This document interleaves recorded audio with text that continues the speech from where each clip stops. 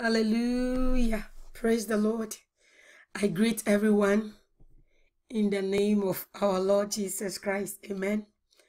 Today, we are going to do a discipleship lesson. I'm combining two topics because they go hand in hand, and one of the name explains the other. So I'm going to talk about both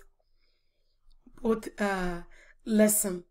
Jesus wants us to know the truth in this end time so that the truth set us free. Amen. God bless you. We are talking and learning under the feet of Jesus. Today we are learning about bitterness and resentment. Bitterness and resentment. Amen. Because they work together. What does the Bible say about bitterness? What does the Bible say about bitterness? So I may have to break the video in two, so I will do that if there's a need for it. Bitterness is a resentful cynicism that results in an intense antagonism or hostility towards others. The Bible teaches all believers, genuine Christians, born again, spirit-filled Christians, to get rid of all bitterness, rage, and anger, brawling, and slander, along with every form of malice. Amen. It thus goes on to tell us how to deal with such bitterness and its fruits by being kind and compassionate to one another and forgiving each other, just as in Christ God forgave you and me. When you read the book of Ephesians chapter 4 verse 31, that is what the word of God tells us. Ephesians chapter 4 verse 31 to 32. An adjective, the word bitter means sharp like an arrow or pungent to the taste, disagreeable, venomous, it's like a poison. Bitterness is poison. The idea is that of the poisonous water given to the women who were suspected of committing adultery in the book of Numbers chapter 18. You know, when you read Numbers chapter 18, 5 verse 18, it says, the bitter water that brings a curse. The bitter water that brings a curse. In its figurative sense, bitterness refers to a mental or an emotional state that corrodes, C-O-R-R-O-D-E-S, corrodes or eats away at. So it's like a cancer, it's like a canker, it's like a gangrene in the fingers. It eats away, it corrodes. Bitterness can affect someone experiencing profound grief or anything which acts on the mind in the way poison acts on the body. When someone is bitten by a snake, I haven't, but I've heard so many of these stories. When you are bitten by a snake, the poison starts eating up.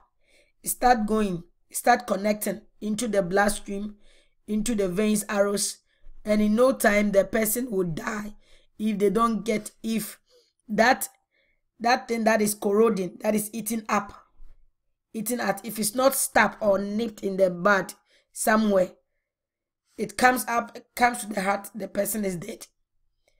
Bitterness is that state of mind which willfully, and the word is willfully, from the person's own will, holds on to angry feelings,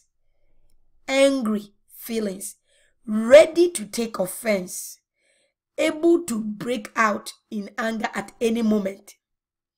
When someone is filled with bitterness, anything and everything irritates them. They get angry so easily. Everything irritates them. You know, it's like smelling or choking up by smoke. Everything irritates these people. They are filled with bitter. They are bitter in their heart and in their spirit, in their mind. A condition in the mind. So the foremost danger in succumbing or being overcome by bitterness and allowing it to rule our heart is that it is a spirit that refuses reconciliation. It never wants to forgive. It never wants to forget, forgive or forget. Bitterness does that. So there are people that will say, I can forgive, but to forget, I cannot forget. To really forget, I cannot forget. It's a runabout of saying, well, I've still not forgiven you. Bitterness is at work. Bitterness. They refuse reconciliation. And so they can be at loggerheads with their sisters for years. And I mean years. They can be in the same house, go to the same church, and will not talk to each other. Bitterness has eaten in the heart. Has eaten, poisoned the whole heart. As a result, bitterness leads to wrath. Wrath. W-R-A-T-H, wrath. Which is the explosion on the outside of the feelings on the inside. So the choice of words that come out of people like that, their mouth, it can kill a bird, a tiny bird. Such unbridled wrath and anger often lead to brawling, which is the brash self-absorption of an angry person who needs to make everyone hear his grievance. So such people, they pick at any words from anybody and they want to cause commotion. They want to fight. They want to cause riot. Any child of God who organize riot, who organize what we call people to demonstrate on streets with all kinds of devices and whatever not you can think of. Bitterness most of the times is eating into their heart, has eaten into their hearts and spirits and mind. And they want to demonstrate, display it. These people are ready to always display it. Another evil brought on by bitterness is slander. Yep, slander. Slandering. And so because they are filled with slandering, and sometimes they'll be slandering but in a very cunning way. So you might not know that they are slandering. They are destroying, tarnishing the image of another person. They have that they are embittered about.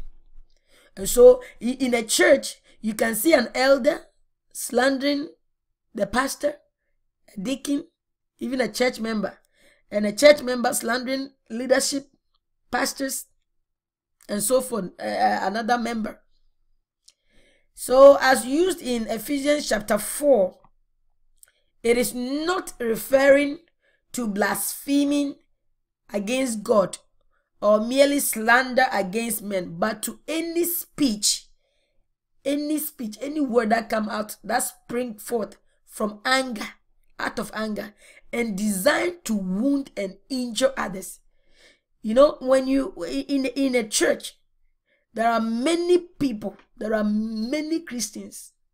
All that they do is to go out there, talk about their fellow brethren in the body of Christ. Every time they want to debate or tell others about these particular people they are embittered about, most time because maybe the person might have a gift, a talent that they are using in the house of God they don't have. And then out of jealousy, bitterness set in, they start to eat like gangrene into their brain, and they will start to tarnish the image.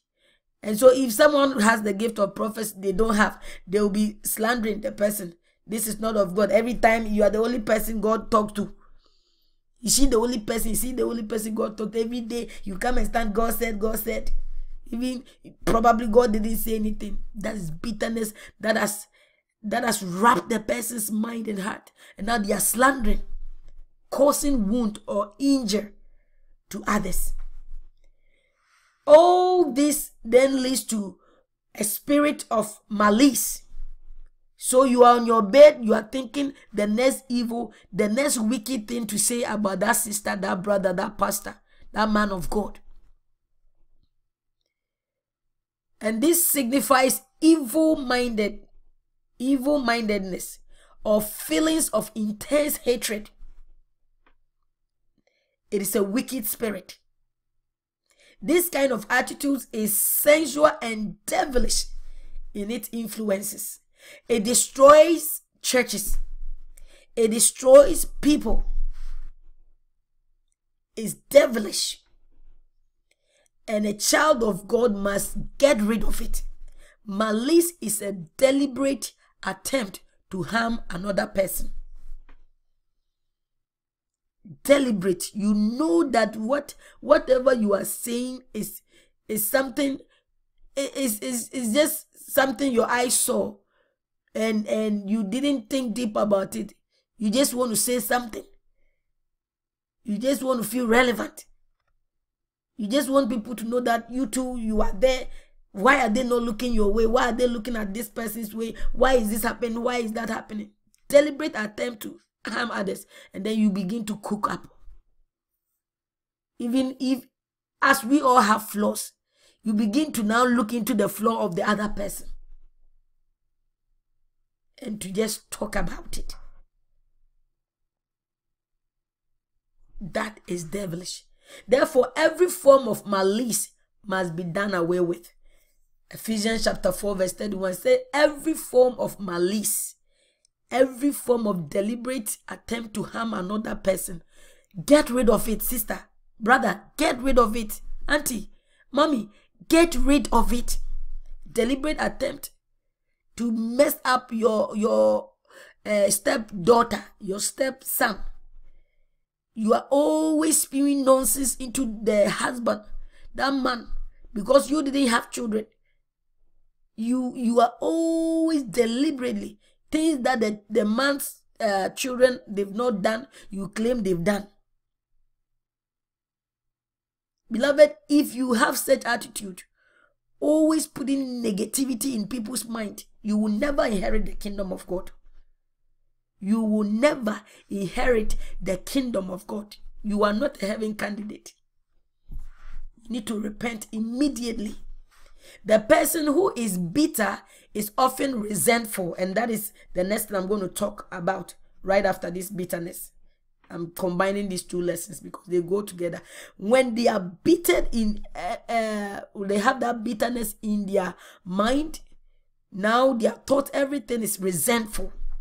Hatred, pure hatred. Resentful, cynical. Cynical means like something really bad, evil.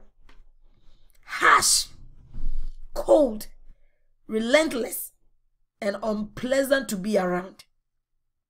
All those who do that, they are unpleasant to be around because everything that is coming out of their mouth is that seems to either glorify their own self or talk trash about other people. Everybody is not good. Everyone, they have something funny, something weird to say about somebody. You need to repent, sister. Brother, you need to repent. You will go to hellfire for it if you don't. Any expression of these characteristics is sin against God. If you are always harsh, always cold, always rude, always unpleasant, it's a sin against God. And anybody, any soul, any so-called believer who persists in them, who dwell in this act, who is always doing this, will never inherit the kingdom of God. Galatians chapter 5 verse 19 to 21 talks about all these things. When you follow the desires of your sinful nature, the results are very clear. It says sexual immorality, impurity, lustful pleasures, idolatry, sorcery, hostility, quarreling, jealousy, outburst of anger, selfish ambition, dissension, division, envy, drunkenness, wild parties, and other sins like this.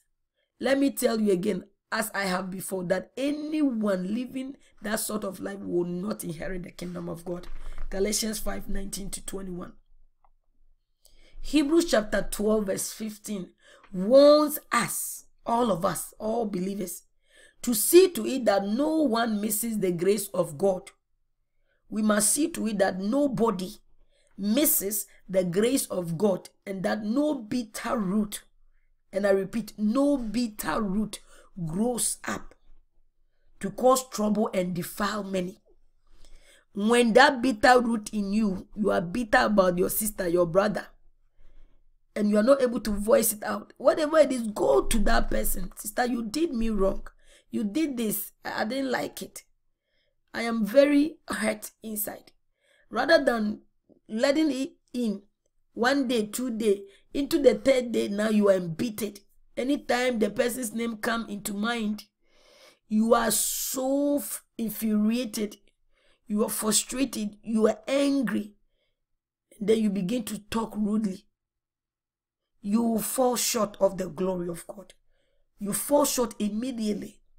God wills that his people live in love, joy, peace, and holiness. It is the will of God that we will live in love, in joy, in peace, and holiness, not in bitterness, never in bitterness. Therefore, the believer must always watch diligently. We must watch out diligently, carefully, being on guard against the grave peril of bitterness. So at this point, you will pray, Lord Jesus, change my attitude before it is too late. Change my attitude before it is too late. I don't want to be embittered about anything and anybody.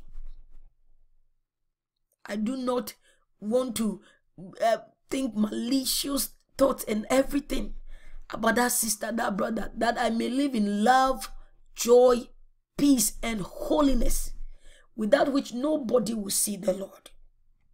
Hallelujah. Let's talk about the next one. That is the sister, the twin of bitterness. What does the Bible say about resentment? Resentment. R-E-S-E-N-T-M-E-N-T. Resentment. It comes from a French word, and it literally means intense feeling. So in English, it is resent. The feeling of pain and indignation due to injustice or insult. The feeling of pain and indignation due to injustice or insult. Hallelujah. People may feel resentful when they are cheated on. So if you have a husband that is cheating on you, you may feel resentful.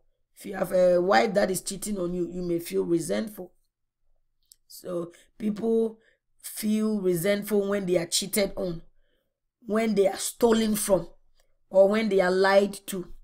See, if your husband, your wife is always lying to you, you know they have something under their sleeve they are not telling you about. It may make you, resent them. It may make you resent them in so many ways. If they are cheating on you, if an armed robber come to steal from you, yes, you are going to be resentful. If not just stolen as an armed robbery, but it can be in any form. It can be in any form. So resentment is often a reaction to being insulted or having one's errors or weaknesses exposed. Amen. The reaction to being insulted, or when someone's reaction, errors, mistakes, or weaknesses is being exposed. Like a preacher, a pastor will be preaching, an elder will be preaching, somebody will be preaching in church, and then whatever the message is about is in line with whatever secret sin you are in, and then you become resentful. You begin to resent that preacher, that person, thinking that probably someone has gossiped to them, told them about your attitude or something. That is why he's preaching in that manner. So when your weakness or an error is being exposed, it can cause people to do that. Resentment can be directed at an action, like I just said, or a statement, like I just said. So someone making a statement like preaching or admonishing in general, then another person say, this thing is for me. This admonishment or advice is directed towards me. It's because I did this or I did that. That is why this person is saying that. And then they become resentful towards that person. They begin to resent them. Or a person, often an authority figure such as a parent or a teacher or God. People are resentful at God. And I remember very well when my daddy would wake us up early in the morning to go and do morning devotion. I used to hate it. But I didn't like him at all for that.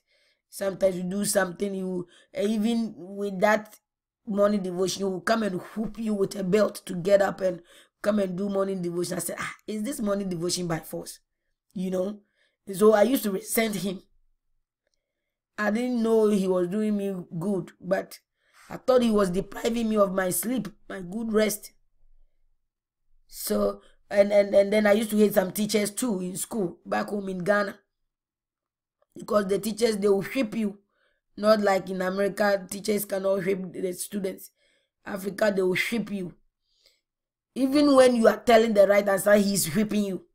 So you can have resentment towards a teacher, for that action, for what they did to you. They did you wrong. It hurt you. I remember a teacher whipped me on my butt for about almost a week. I couldn't sit down. I couldn't put my butt down. It was so hurting. My butt probably was swollen. So sitting down was a problem for me. So resentment is the cheapest and least legitimate form of anger. It is all emotion and no strength. All emotion. All emotion. So deep within you, you have that resentment towards that person. You may not do any action, but you are hating on the person. You resent the person inwardly. Resentment can be sparked by perceived unfair treatment by another, just like I have given practical example. Resenting my teachers because they whipped me, because that was an unfair treatment. It could be an injustice, like not getting a deserved promotion. You may be at work. You know that this position was for you. And someone, a co-worker, who has been snitching behind your back, backbiting behind your back, always trying to receive the praise of the manager, get that position, that promotion. It can bring resentment in you. Say, why did this person do that? I was in line for the promotion. Why would they bypass me? And that will be eating within you. Or it could be an insult. Someone just insulted you. Someone says something that really, really is an insult, cursing you out. Either way, resentment stems from a love of the things of the world and a lack of faith in God and His plan. Resentment stems from a love of the things of the world and a lack of faith in God's word and His plan. The faith in God and His plan. It is legitimate to recognize unfair treatment. When people do you wrong, whether at work, in your marriage, in every aspect of your, it's okay to speak out or voice out that these people did me wrong, and even to do something about it. That even at work, if there's a higher authority that you could report to, if there's a legitimate reason, you have evidence or proof that indeed these people have been fair to you, and your work policy is stating that you can report it, then it's okay if you take that step, the right way of reporting that this is what has happened. But it is not helpful to wallow in feelings of self-righteous anger. I'll take that again. It is not helpful to wallow in feelings of self-righteous anger. The Bible is not concerned with the honor of human pride. The scriptures that we read as believers is not concerned with the honor of human pride. An intense emotional response to an otherwise harmless insult may show a lack of spiritual maturity and a love of self. I take that again. An intense emotional response to an otherwise harmless insult may show a lack of spiritual maturity and a love of self. Why am I saying that? Why is it saying a harmless insult? Like someone is preaching and you tend to individualize or personalize it and say that this person is probably cursing me, is directed towards me because I had this conversation or that conversation with them some time ago, or whatever the situation may be. This person is making that statement because he saw me or that doing this or that. That's why they are making this statement or reacting this way. Never you assume for people. I'll keep saying this in all my statements. Never you assume what people are thinking. Some words may be obvious, some action may be obvious, but when you are spiritually matured, you never take to heart most of these things. You will never take to heart and personalize people's statement and words, generalize it. Unless it's the word of God that is edifying your body, your soul, your growth in Christ. Never you personalize anybody's statement, whether it's your husband, your wife, your children, anything. And that's one thing the Spirit of God has conditioned my heart to have. That my husband will say something that I should have been so crazy about, mad, whatever. I'll brush it off. When maturity set in, when spiritual maturity set in, you are not easily moved, angered by somebody's statement. No. Matthew chapter 5 verse 38 to 39. You have heard the law that says the punishment must match the injury, an eye for eye and a tooth for tooth. But I say, do not resist an evil person. If someone slaps you on the right cheek, offer the other cheek also. So in other words, Jesus is saying that we must mature in him. Mature in him, that if you see that your husband if you're a woman of God, your husband want to go, cause you to sin against your Lord, go the extra mile by not giving him the room to make you fall from grace. If he's saying words that will choke you, saying words that insult you personally, it insults your personality, it makes you look down, brush it off. When maturity sets you, brush it off. You let it go. Immediately the words came, let it pass from one year to another, let it go. Even at that point, you show love. You show love, you brush it off. And that's one thing I've learned about my mother. Growing up, I heard my daddy say statements here and there that to me, it wasn't pleasant for him to say that to my mommy. My mommy would laugh it off. And before I traveled to the United States, I called my mommy. I started her. I said, Mama, you're a great woman. Why you don't get angry when daddy say this or that? You say, why should I get angry? That is, I have come to love him regardless of whatever he says. Why should I say that? See, when you mature in Christ, in the word of God, you were never moved or persuaded in any way by anything or any words. Whether it's your husband, whether it's the man of God. Many people take offense, start resenting them, the minister, the man of God, the pastor, the elder, the pastor's wife, whatever. But when maturity sets in, you are never bothered about the pastor's wife's statement, their action, reaction towards you, whatever. You are not moved by their eye rolling, their tongues wagging, whatever. No. Beloved, as King David fled Jerusalem, he faced the curses and insult of a man called Shimei. 2 Samuel chapter 16 verse 5 to 8. Rather than respond with resentment towards Shimei, and instead of killing him, as was the king's right in verse 9, David chose the path of humility. His words are amazing. If he is cursing because the Lord said to him, curse David, who can ask, why do you do this? Verse 10 of 1 Samuel chapter 16. David avoided feelings of resentment by viewing the situation as from the Lord. Beloved, that was maturity right there. David was being chased by his own son, Absalom.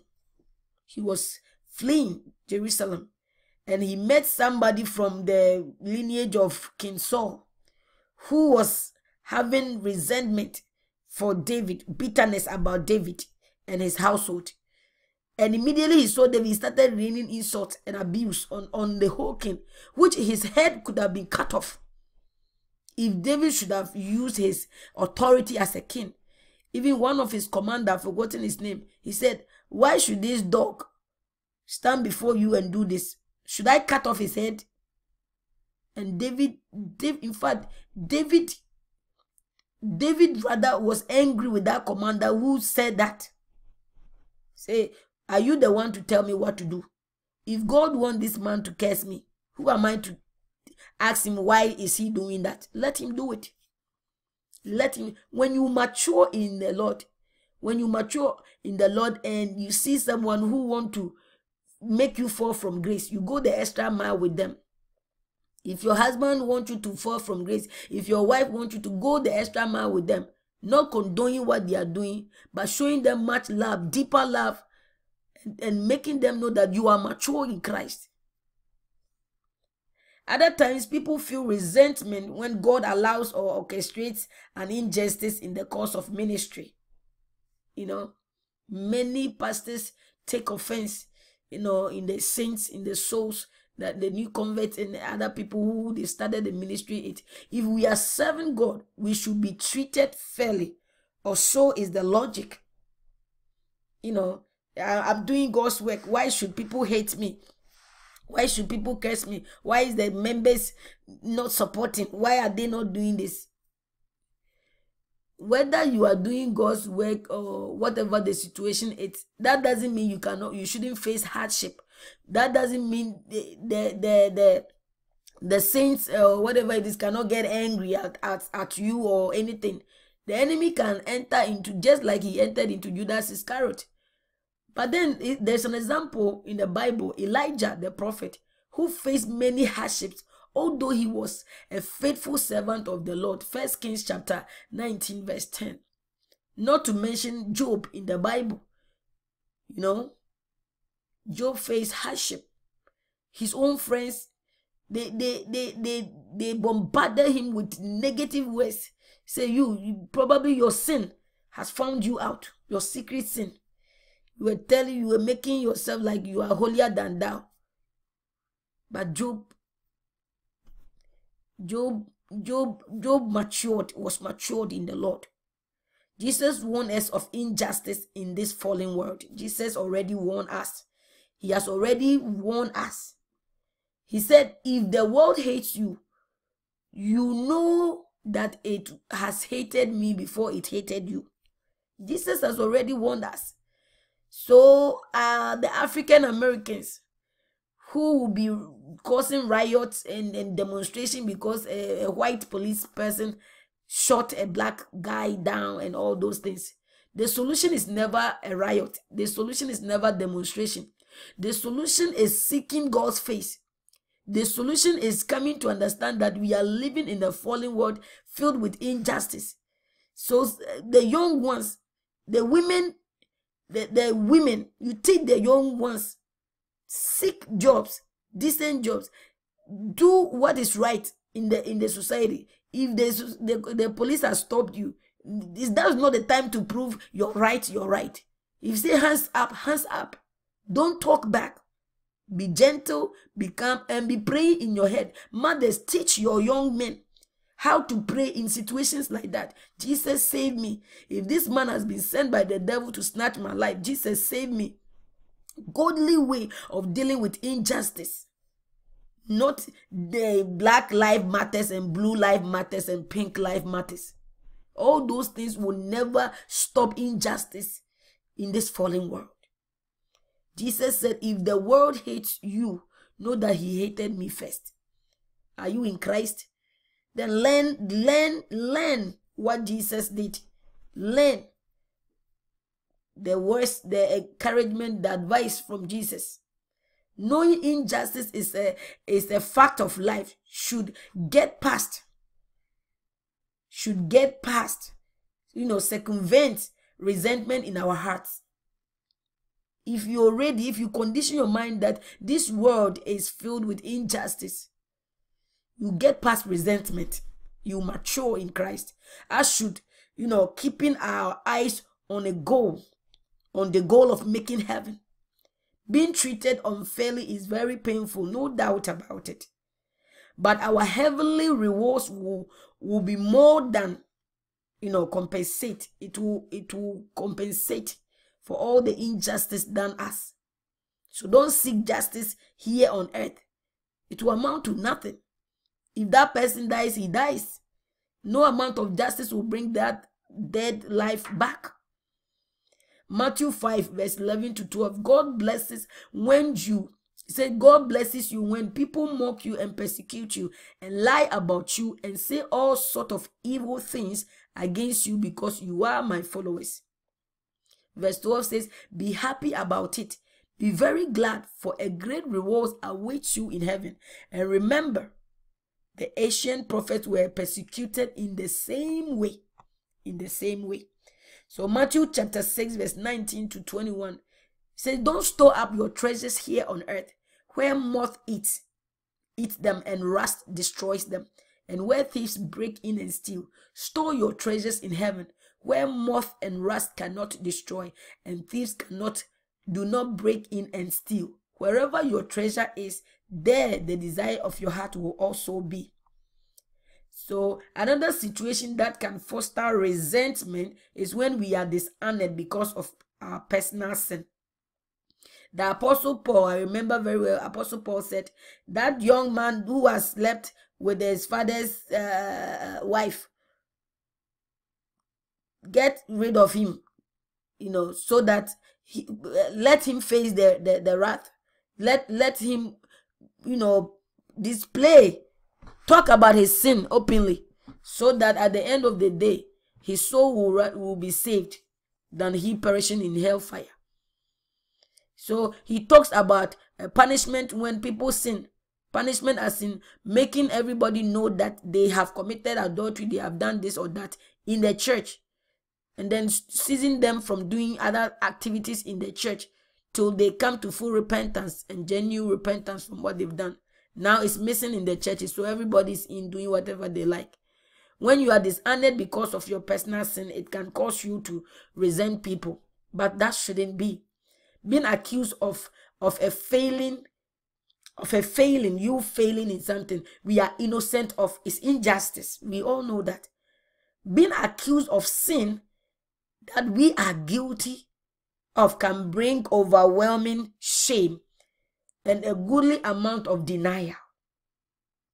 So sometimes the only way God can draw our attention to our sin, when we are, into our own self in secret sin and everything, that we are doing under the sun in this fallen world. God want to draw our attention to our sin. And sometimes the way he does it is to expose our faults in public. So don't resent. Don't be hateful when your deeds is found out. As the saying goes, he loves us too much to leave us where we are. We may dislike what God is speaking into our lives, but resentment isn't going to help. When God exposes our folly, our foolishness, we may not like it. It may be uncomfortable because we feel disgraced or ashamed.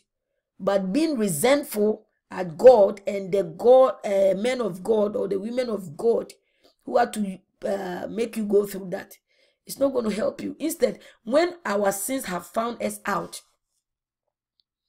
according to Numbers 32:23, but if you fail to keep your word, then you will have sinned against the Lord, and you may be sure that your sin will find you out. So there's nothing hidden that will not be uncovered, is what Jesus said. It is vital to admit we are wrong. As a child of God, always admit your wrongs. That will make you make heaven. When you make mistakes, that moment, repent. Always admit you are wrong. When you have done the wrong thing, always admit that wrong, is what I'm trying to say. Human pride is nothing compared to the true honor we receive when the Lord sanctify us. 1 Thessalonians 5:23. Now may the God of peace make you holy in every way. So God is want to make us holy in every way. And may your whole spirit and soul and body be kept blameless unto our Lord Jesus Christ comes again. So beloved, in this earth that we are living, in this fallen nature, the blood of Jesus and the Spirit of God is trying to make us whole before God, keep us blameless. So when you fall into sin, immediately repent, get back on your feet, and set yourself apart again. Don't wallow in your sin. And don't be thinking, God has not forgiven me, I will die in my sin and all that nonsense. Just get up and accept your mistakes. If you need to be publicly shamed, accept that, so that your soul will be saved on the great day of judgment than perish eternally in hellfire. Resentment is a passive, weak emotion that has no place in a Christian life. Don't give him no room. Don't give it no room. If there is injustice, we should deal with it through prayer and godly action. At your workplace, in your marriage, deal with it through prayer and godly action, communication. Try to communicate with the woman or the man, whoever is at fault. Don't keep it in. Don't die with bitterness and resentment. You go to hellfire for it, please. If there is insult, we should concentrate on who we are in Christ and not place too much value on the cruel, harsh words of others. When someone is cursing you out, when someone is insulting you, abusing you with words, think about who you are. You are precious. You are a holy nation, a royal priesthood. So if a stepmother says you're a prostitute, you tell yourself, me, I'm not a prostitute. I know I am a holy nation. I'm a royal priesthood. Even if you've done that act and you've repented, have that, condition your mind that I fell into sin, I am out of it. I'm still a child of God. Place emphasis on who you are in Christ, rather than the cruel words, the harsh words, whatever it is that you think is too hurtful, you cannot let go. Whatever harsh or rude words your husband tells you, you must learn to let go. And place emphasis on who you are in Christ. You are a royal priesthood, a holy nation, a peculiar people. They may not see you like that, but Christ sees you as that. And if God allows us to be dishonored for the sake of sanctification, the best, least painful response is to repent and allow him to work in us. If you do something that is wrong, and the authority in the ministry talks about it publicly or openly. You need to be humble, repent from it, confess if they need be, and allow the Lord Jesus to work in you. I pray that we will get rid of all bitterness and resentment in us, so that Christ will come and meet us as bride that is holy. Brides who are holy, sanctified, pure in his sight. May God help us all in Jesus' mighty name. I love you and Jesus love you more. Amen.